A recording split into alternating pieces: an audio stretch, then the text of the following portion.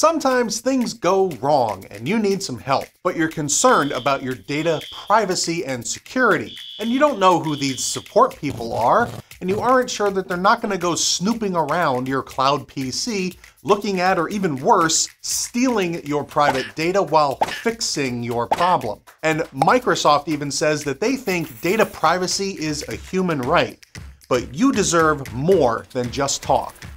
Customer Lockbox ensures that Microsoft can't access your data without your explicit consent. And that's all guarded by a workflow and approval process. And Microsoft will have to prove to you exactly what support did with an audit trail. And the whole process kind of works like this. You've got a problem, and then you need to open a support ticket with Microsoft. The support folks will review the issue and believe that they need access to your data in order to fix that problem. Support will log into the Customer Lockbox tool and request the access that they need, and that'll include things like your tenant name, the service request name, start time of the access, how long they think they're going to need it, and which services they will be accessing. Next, that goes over to their manager, and they have to approve that request. Once that's done, the Lockbox will send your group of internal approvers an email with all the details looking for you to sign off, and if that request is not approved within 12 hours, it will automatically expire. After all that's done, the support engineer gets a message that they are okay to proceed. And finally, when the issue is marked resolved or they've crossed that deadline, whichever comes first, their access will be immediately revoked. To set this up for Windows 365, go here to the M365 Admin Center, and on the left, go to Settings, then to Org Settings. And you want to go up here to Security and Privacy. Then click on Customer Lockbox, check this box, and click Save. Now, if you don't see Customer Lockbox here, that's because you're missing the required 365 E5 licenses. And once you've taken care of all of that, you can go up to the role assignments next, and then do a search for lock, open up Customer Lockbox access approval roles, and then assign your users or groups as you need to, and you're ready to go.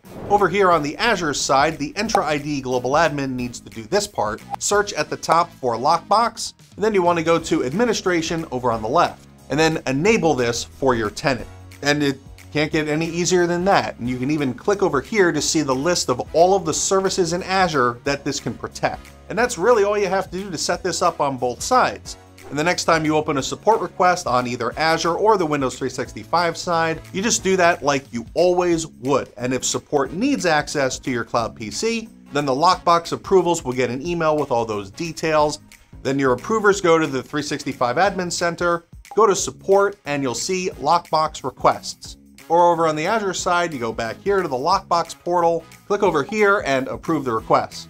Support will go in and get everything back up and running for you, and then they'll lose access to all those systems to keep your data safe. So the only thing left to do is trust, but verify. Now here in Azure, you can do this right from the Lockbox portal. Just go over here to Activity Logs and you'll see the audit trails. But if you're only using Windows 365, then you should probably go here to the Compliance portal. And that's linked in the video description. Click over here and take a look at the audit logs. And if you've never been here, by the way, you'll need to click on this banner to start all the recording. Click yes on this message. And then when you actually have some data in here, you can find it by setting your date and time that you want to search for.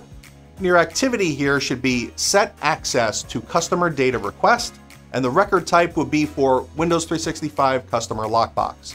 The query will run and your results will be at the bottom. Now, setting up your Customer Lockbox is just one layer of security, and you need multiple layers of protection, which actually starts right here. And happy learning.